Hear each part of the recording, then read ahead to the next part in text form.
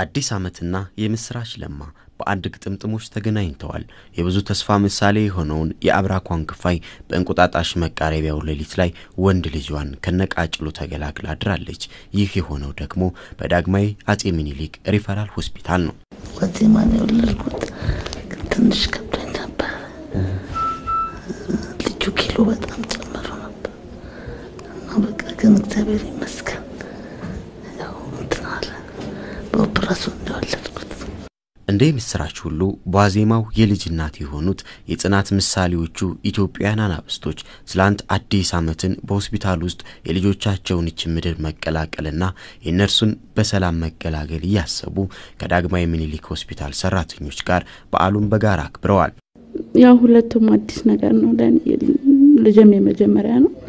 አዲስ ዓመትም ደግሞ አዲስ ነገር ነው ይዞ የሚመጣው። በጣም ደስ የሚል ደስታ ነው የተሰማኝ። ትንሽ በምጥ ነበር የሞከርኩት ግን ያው ኪሎ ትንሽ በዛና ኦፕሬሽን በመሆን ያው ትንሽ ህመም አለው ግን ቢሆንም በጣም ደስተኛ ነኝ። በመጀመሪያ ባሪ ነው ውጭ እንደሳከብር እንጂ ቤት ውስጥ ነው የምናከብረው። እንደዛ አይነት በገጠመኝሽ የማከብሩ ነገር ምን አይነት ስሜትን ይፈጥራል? ይከብዳል። ከሌላው ጊዜ በተለየ በጣም ከባድ ነው።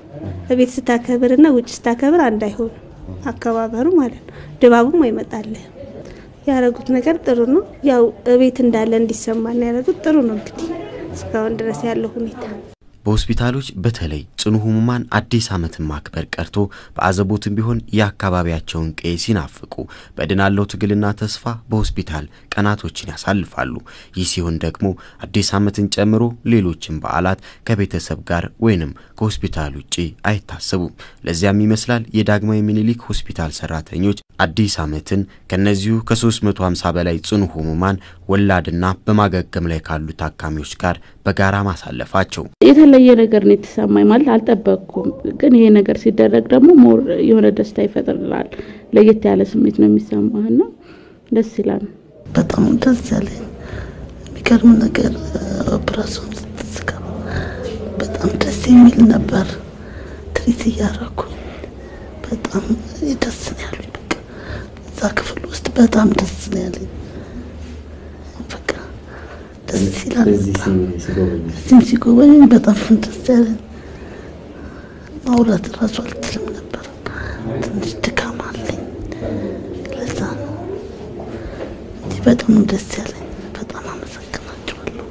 ሞቼ ቁጫካ ወድቄ ነው የሚመጣው ፊሳን ያመጣኝ መንከባከብ ሆስፒታል ድርጊት ተባብራርኩ አገታ አካንኩ ነው እንደዛ ራስንኩ ነው እዚህ ከሰው ጋር ዛሬ በዓል ነው ሳልፈለ በያ ለሰብኩት አሁን ተመስገን ጤናውን አግኝቻለሁ። ከሰው ጋር ቁጭ በያወራ የብላገታ የሰጣው በጣም ነው መዘከረው እግዚአብሔር። እዚህ ከመጣው ጀምሮ በጣም ያለው ነገር እንክብካቤያቸው ጥሩ ነው። ይሄን በቃላት ሊገልጽ ከብደኛል። ምክንያቱም የሚያረጉት ነገር ከሰብአዊነቱም አንስቶ ኢትዮጵያዊነት በዚህ ነው መገለጫው ይላል። ምክንያቱም ለሰው ልጅ የሚንቀሳቀሱት እንቅስቃሴ ይሄ ነው ሊል አልችልም። እኔ በአንድ አንደበት አልገልጸውም። በእኔ አንደበት ማለት ነው። እኔ ወደፊትም ያለፈውንም ሁሉንም ለምን ጥሩ ሊሰራበት ነው ቀናቶች የሚፈጠሩት። ጥሩ ሰርተ ስታሳይ ስራህ ነው አንተን የሚያሳይልህ አንተ ሳይሆን ጥሩ መስራት ለራስ ነው። ሁላችንም ጥሩ እንመኝ ለነሱም ጥሩ እንመኛለሁ።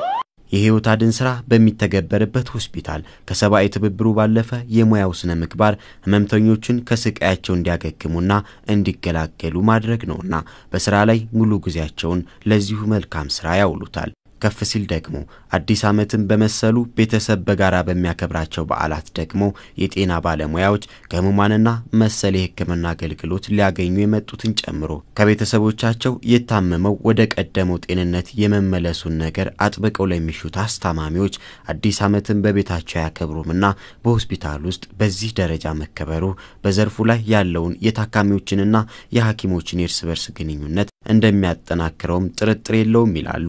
እንደ ጤና ተቋም ይሄ የተለመደ ባህላችን ነው። በዓል በመጣ ቁጥር ከህሙማን ጋር እንግዲህ ታመው ቤታቸውን ትተው በዓልን እዚህ የሚያሳልፉ የህብረተሰብ ክፍሎች ጋር በዓልን ማክበር በአንድም መታደል ነው።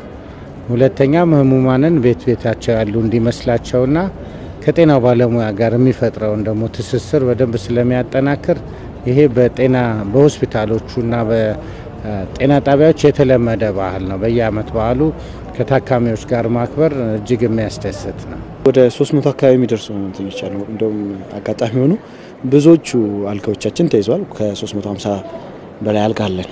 እዚህ አገልግሎት እንሰጣለን።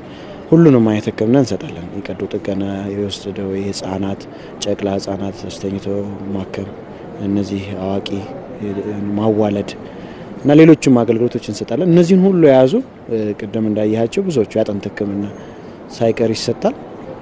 ስለዚህ ወደ 300 አካባቢ የሚሆኑ ህሙማኖች አሉ። ብዙዎቹ ደግሞ ያው ካልጋ ራሱ መነሳት አይችሉም።